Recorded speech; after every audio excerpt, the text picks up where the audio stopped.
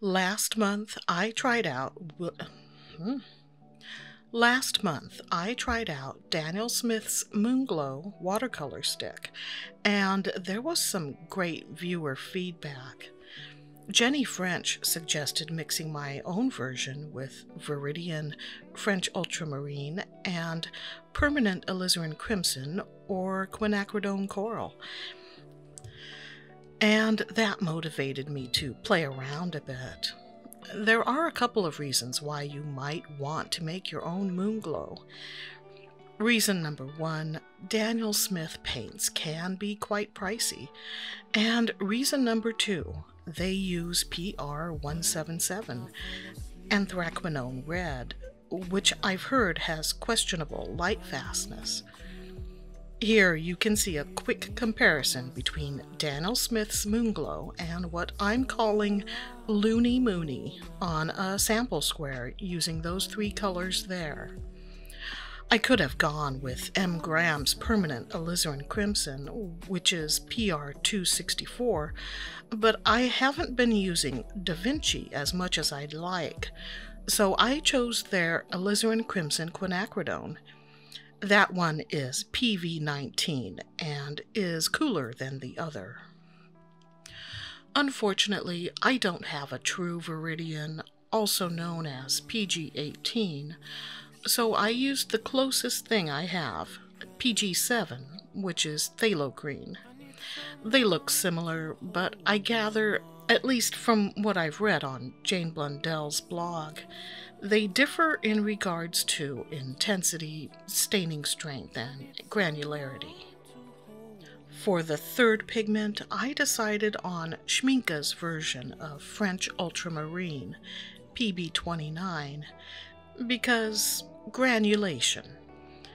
Here's the red component, Da Vinci's Alizarin Crimson Quinacridone, PV19, and yes, that's a violet pigment. Shh, don't tell.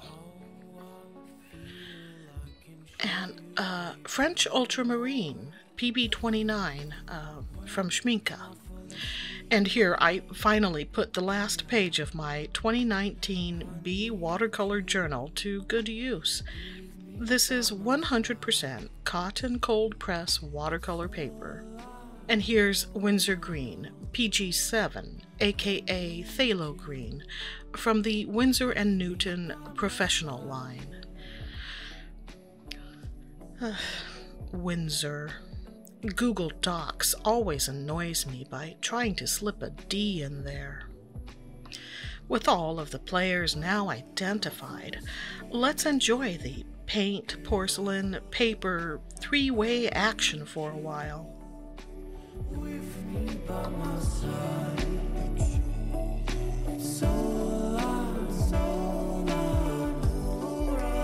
I need you. With me by my side.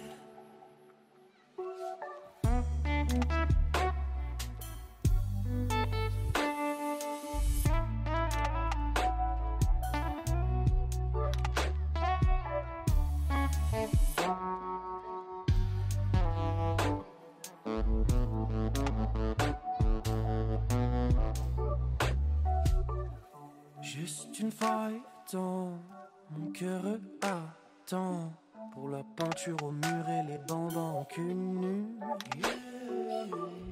Juste une faille dans et battant.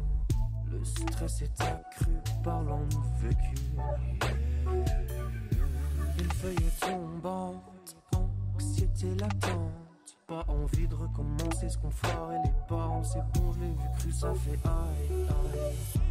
Moi, de toute façon, j'ai besoin de flow au-dessus du temps. J'ai besoin d'être sûr que t'es la bonne pour me faire oublier toutes mes peurs et failles, failles. Trop de failles, pas mon craille, non. Trop de failles, j'ai le cœur empaillé.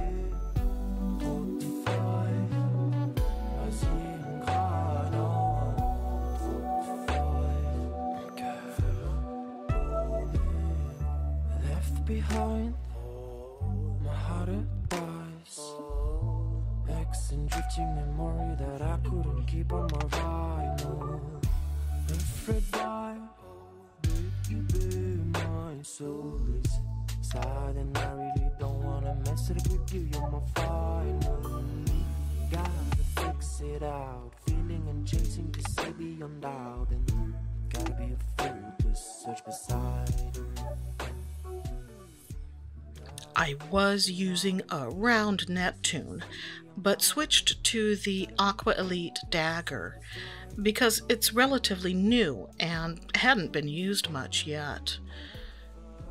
I need to experiment more, but so far I'm liking it. You could say I've flat out come around to being a fan of the dagger, and that's no stroke, because we all need more brush humor in our lives.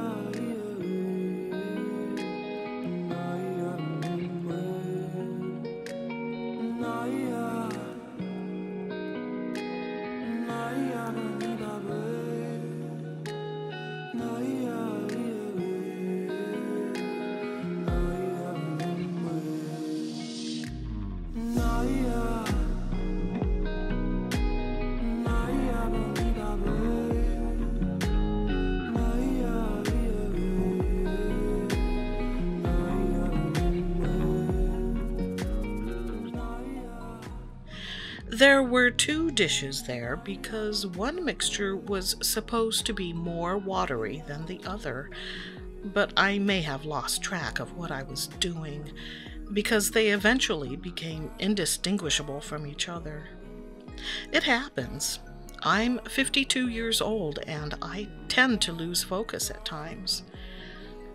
This life course wasn't planned. If someone had told me when I was 22 that in 30 years I'd be recording myself swatching and mixing and painting and then sharing it all with strangers in the hope of receiving happy emojis, I mean, what?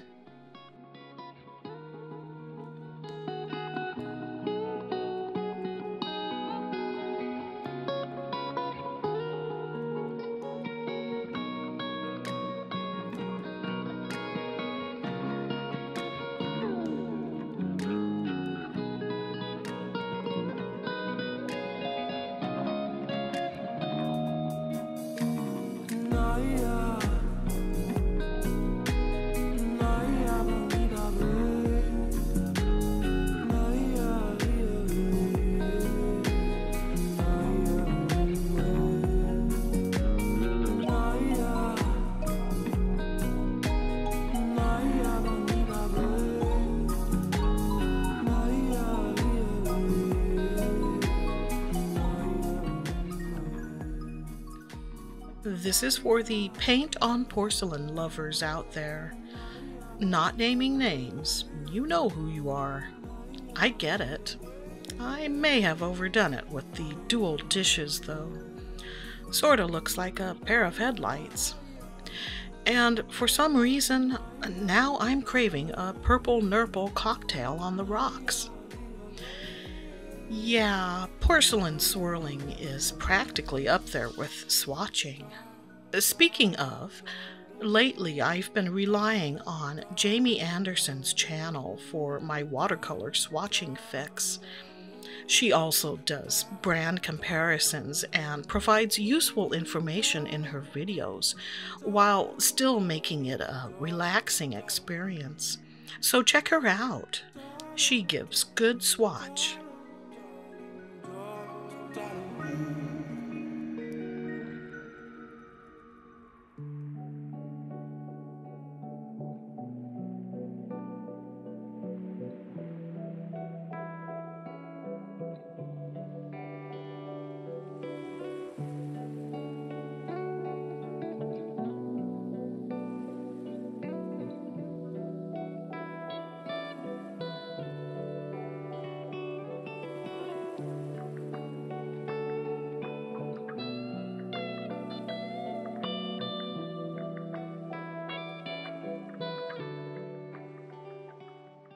Yeah, turned out okay. I want to credit YouTuber Leah Evergreen Art. I had watched her video, Painting with One Color for Beginners, and I liked the layout she used for that exercise. So I did something similar here. I mean, you could say that I, quote, copied her, but the other way sounds better. When comparing Daniel Smith's Moonglow to my earlier test square and the new version, I can see that this time I didn't add enough red to the mix. Of course, this isn't the only way to make a Moonglow look-alike. Hopefully, you'll try your own mixes with what you have. If you want to explore further, please do take a look at the description for links. I usually include stuff that relates to things mentioned in the videos. Plus, all of my social media links are there as well. I'm not super social, but out of all of them, I'd say I'm most active on Instagram these days. Drop me a line sometime. I'm happy to share this purplish color mixing experience, and if some of my comments came across as overly blue, well, you should have your brain washed out with soap. We're a clean program here.